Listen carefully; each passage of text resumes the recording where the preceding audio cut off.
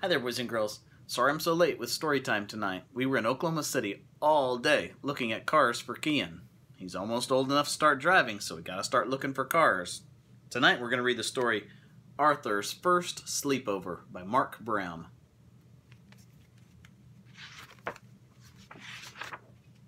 Arthur was getting ready for his first sleepover. It isn't until Saturday, called Mother. Come in and eat your breakfast. He's so excited he can't wait. He's got his tent set up and everything. Father laughed while he read the paper. Some man in town says he saw a spaceship, he chuckled. Probably the same man who thinks he saw Elvis at the mall, joked Mother. I don't believe in aliens, said Arthur. Well, the National Requirer does, said D.W., and they'll pay a lot of money for a picture of one.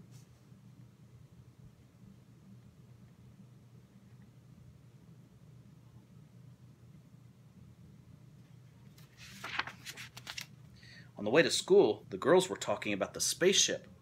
Arthur wanted to talk about his sleepover. We can have the sleepover in my tent, said Arthur. You wouldn't catch me out in a tent with these spaceships landing, said Muffy. Bad news, said Buster. My mom thinks I'm too young for a sleepover. I can't come. But you have to, said Arthur. It's my first sleepover, and you're my best friend. Why do they call them sleepovers? Said Francine. No one ever sleeps.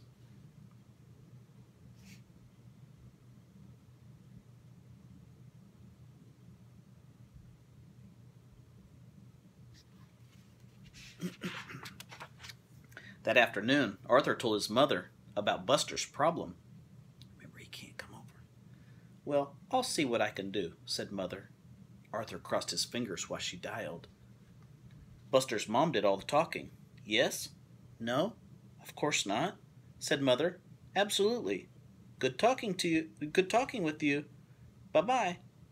Mother smiled and nodded her head yes. I think that means Buster gets to come over. Hooray, cried Arthur. Does Buster's mom know about the spaceship? Asked D.W. I saw flashing lights from one today. I think that was the pizza shop sign, said Mother.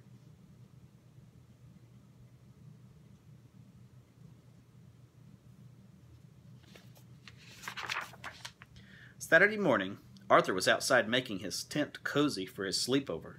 His family helped too. I was just thinking, said D.W., how do we know you're our real parents and not aliens in their bodies? Did you brush your teeth? Asked Father. And pick up that mess in your room? Said Mother. Okay, said D.W. They sound like real parents to me, said Arthur. Do you think aliens would ask you to clean up your room and brush your teeth? I think that's their parents. That's Mom and Dad. Arthur was looking for his flashlight when Buster and the Brain arrived. It was here a minute ago, said Arthur. I wonder if you'll see any aliens, said D.W. If we do, said the Brain, how will we communicate with them? Forget about communicating, said D.W. Take pictures for the National Requirer. Use my camera and we can split the money. Let's make some signs, said Arthur. Good idea, said Buster. But first, I have to call my mom.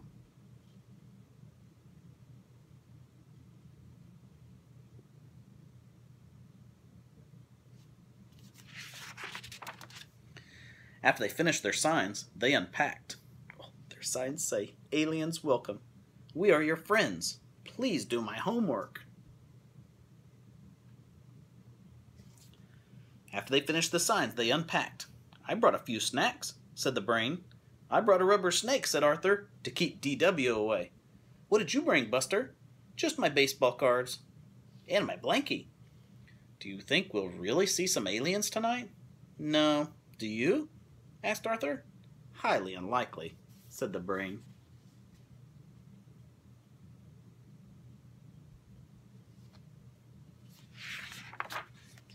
The boys forgot all about the aliens, and they were too busy telling jokes and trading baseball cards. Pillow fight, screamed Buster. Quiet, said the Brain. What's that sound? Footsteps, whispered Buster. And they're getting closer, said Arthur. Uh-oh. Pizza delivery, called an unfamiliar voice. Compliments of the sleepover parents. Everyone laughed. I almost stopped breathing, said Arthur. I almost wet my pants, said Buster. They heard footsteps, and it was the pizza delivery guy. That's always good for a sleepover, having pizza. Before they knew it, they heard another voice. Lights out, said Father. It's after 9. It's bedtime. Already? Asked Arthur. Thank you for the pizza, sir, said the brain. You're welcome, said Father. Now good night. Good night, said the boys, sweetly.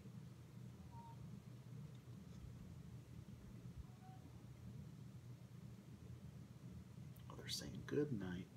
Time for bed.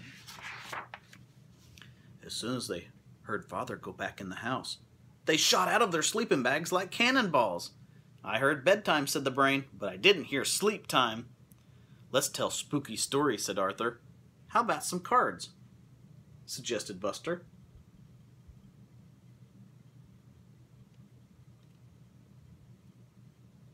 I don't think Buster wants to get scared, does he? Just as it was Arthur's turn to play... Excuse me. Just as it was Arthur's turn to go fish, they saw the flashing lights. They dropped their cards, and it got very quiet. Aliens, whispered Buster. I don't hear any footsteps, whispered Arthur. Of course not, said the brain. They haven't landed yet. The lights flashed again. They're heading for our tent. Run for your life!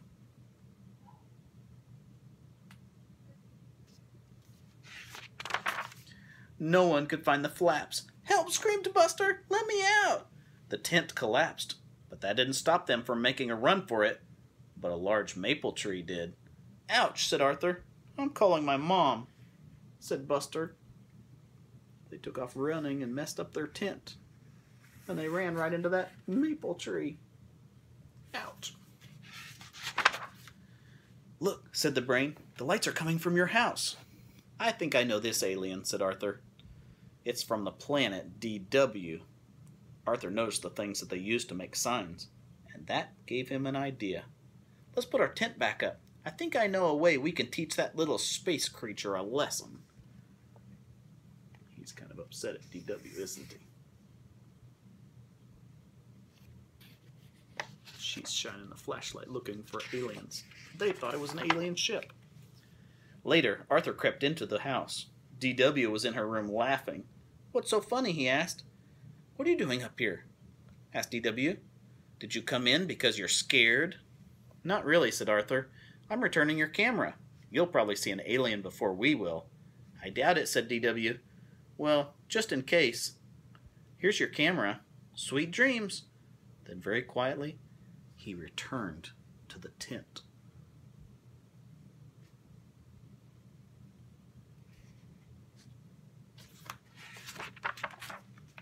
A minute later, DW heard a tap, tap at her window. When she looked, aliens! She screamed. Oh dear. She screamed so loud it woke everyone up in the neighborhood. Everyone except Buster, the Brain, and Arthur. Because when Mother and Father went out to check on the boys, they were sleeping like little angels. Is it really an alien? Look closely. You see the stick? I think that's one of those signs that they had. They made it look like an alien. Of course, after Mother and Father went back into the house, it was another story. I don't think they're sleeping at all. Do you see the wood, the tools they used to make it look like an alien? The end. Arthur's first sleepover. Oh, and if you look, there, it's DW. It says, Girls Dramatic Encounter. And it says, National Require, Girl Sees Alien. She told them all about seeing an alien. Not a real alien. That's silly. I hope you enjoyed our story. Sorry I'm late. We'll see you again tomorrow. Bye-bye.